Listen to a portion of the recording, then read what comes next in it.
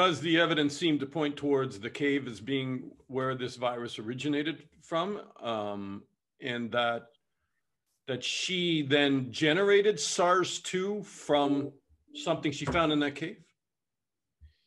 Yes. Under the lab escape hypothesis, we have no evidence anyway that SARS-2 was ever inside a bat. In other words, it could be a totally artificial virus.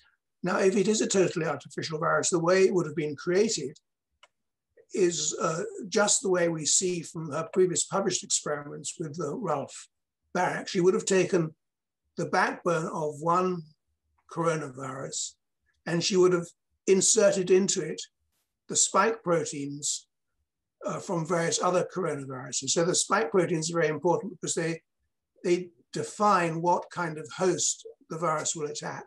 And so one of these viruses she had created, they probably all used the backbones from the cave we discussed. And she would have spliced different spike protein genes into them, and one of them probably, or very possibly, was the SARS-2 virus. How common are lab escapes? How common do viruses get out of labs? They are much more common than we realize. Yeah, they're kind of horrifyingly common. There's about one or two escapes a year that we know of, and maybe others that don't get reported. So even the smallpox virus, which is one of the most deadly pathogens you can think of, escaped from labs in England in the 1970s. More recently, the SARS-1 virus, that's of 2003, escaped 4 times from the Beijing Institute of Virology. It's a real hard virus to contain. I should be asking you what hasn't escaped then. The Yes. Wuhan Institute of Virology, it says, has a new BSL-4 lab, which I understand that's like one of the top security labs in terms of locking down virus. But its state of readiness considerably alarmed the State Department inspectors who visited it from the Beijing embassy in 2018. It didn't have appropriately trained technicians and investigators to operate a high containment laboratory. And as a result, probably a lot of scientists in China didn't want to work in that lab because it's also very uncomfortable to work in those, how would you describe it? The full suit, very restrictive, uncomfortable, physically uncomfortable labs. Right, virologists really don't like working in BSL-4 conditions, and as you say, the people, the State Department guys who inspected the Wuhan Institute of Virology BS4 lab found lots of deficiencies. However, in a way, that's all beside the point because Dr. Xi did not do any of her work in BSL-4 conditions. They were all done in BSL-2 and 3. So BSL-2 is really almost nothing. It's very, very minimal safety conditions. Basically, you put up a sign saying biohazard, and you try and remember not to suck up fluids through a pipette, as virologists like to do. That's it. It's hardly. It's the level of a dentist's waiting office in one description. You're kidding me. Not a waiting office. It's just a dentist's office in the US will follow BSL-2 safety guidelines. I'm told that there were people who worked in that lab that got ill just before the COVID-19 outbreak was announced by the Chinese government. Is that right? Well, this comes from the intelligence side. So the US intelligence agencies say they have in intelligence information. Believable. In September 2019, 3 people at the Wuhan Institute of Virology became very seriously ill, some kind of respiratory disease. Now, it looks like it was COVID-19, but it could also have been very severe influenza. They favor COVID. Which leads other epidemiologists and experts to say that probably the outbreak of COVID was much earlier than the Chinese announced. And I know that's been a moving target, but mostly in December, correct? That's right. I mean, there's no reason it shouldn't have come earlier, and September sort of seems a reasonable date. I also read it in this letter that has now been publicly put out by scientists calling for a new investigation by the World Health Organization, that they staff tested negative for SARS-CoV-2 antibodies at the Wuhan Institute in March 2020. Yet statistically, roughly less than 1 chance in a billion, given that there's more than 590 staff and students at the Institute, and about 4.4% of the Wuhan urban population tested positive around that time. Even if only 85 people were tested, the chance of a no positive test result would be less than 4%. So, right. The Chinese got too clever there. Yeah, that really calls into question as to what the Chinese government was coming clean on and what it wasn't. The other part of the puzzle that you lay out very well is that one of the explanations from the very beginning was that you can tell through gene splicing, I believe, that if anybody's been messing around with a virus or creating a virus, and that didn't show up here. But the science of that was probably misstated, and that there are many ways that you could play or engineer a virus without the old ways of understanding clearly that had been done. So you can probably put that a little more concisely than I can. Well, you said it very, very well. And this was a letter in the journal Nature Medicine, which was very influential because it was a group of quite well-known virologists saying it is clear that the virus was not been manipulated. But no one could tell that because, as you mentioned, the way you in fact manipulate those viruses today is not in the old way, which did leave telltale marks. It's in various other ways which don't leave any marks. In fact, the best way to get a virus to attack a human cells, you take it from an animal and you get it to infect, say, humanized mice, and most of the time the viruses can't do it; they all die. But to 1 in a billion will have a sort of lucky mutation that lets it sort of mildly infect humanized mice. So then you take the progeny of that virus and you put them again into mice.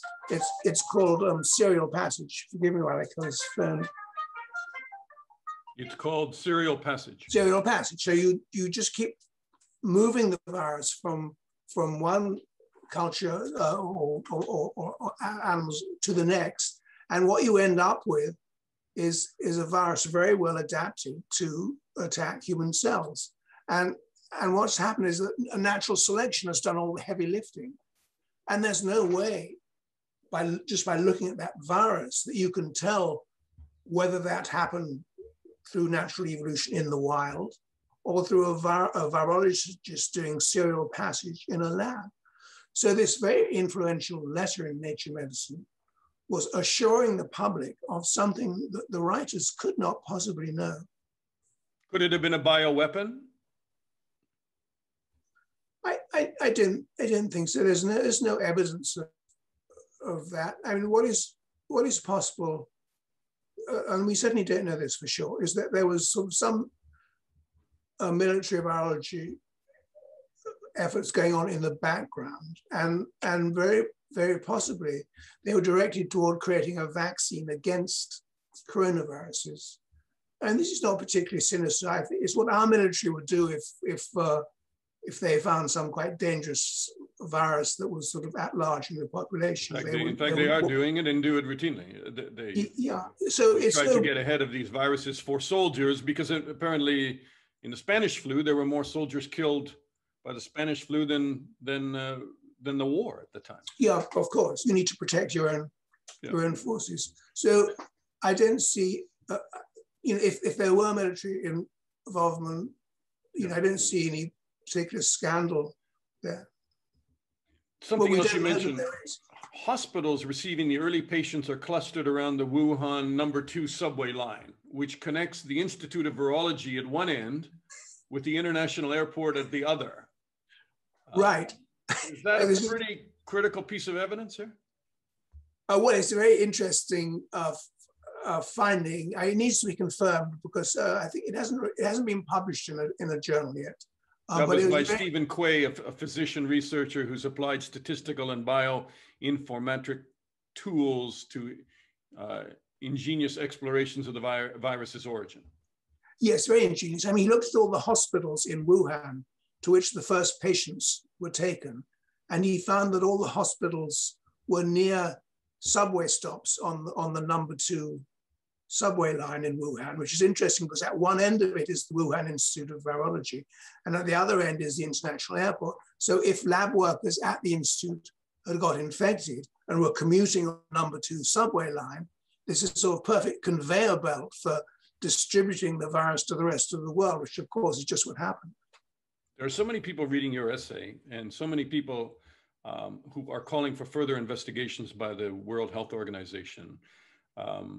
Because I think now there is beginning to be, and I should be careful how I characterize it, is there a consensus? I don't know, but there is certainly a large number of former defense, biological experts, the scientific community, analysts like yourself who really think that all roads lead to the Wuhan lab.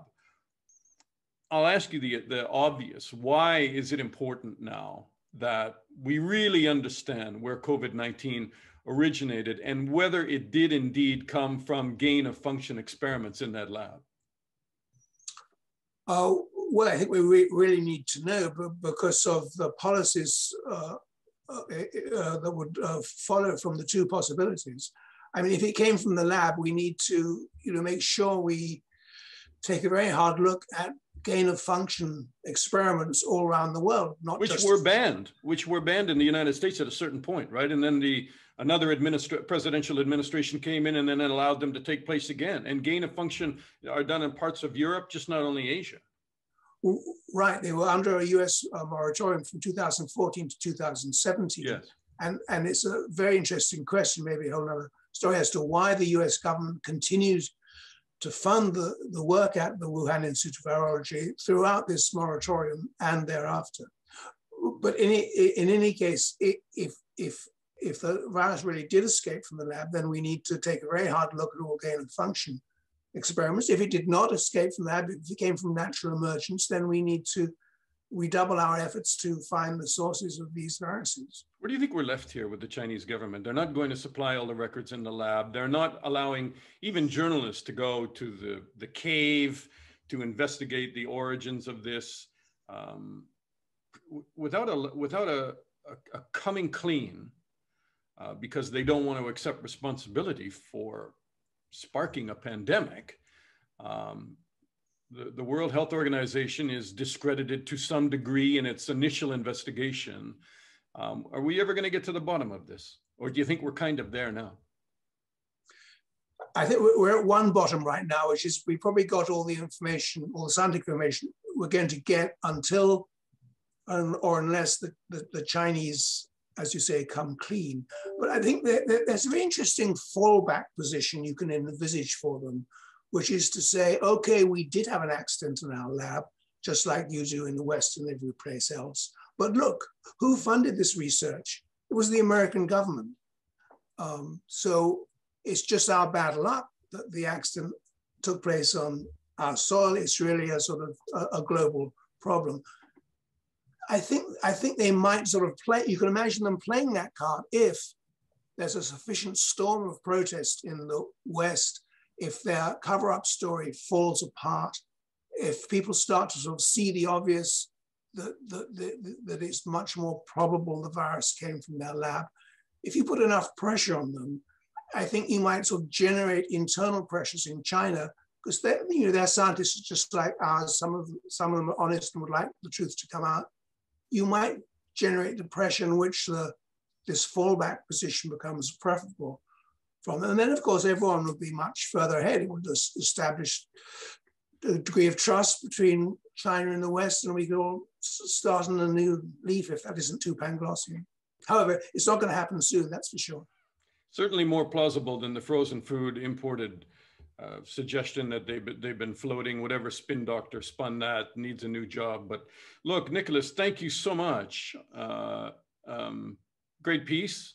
and amazing research. And we really appreciate your time. Thanks so much for your interest.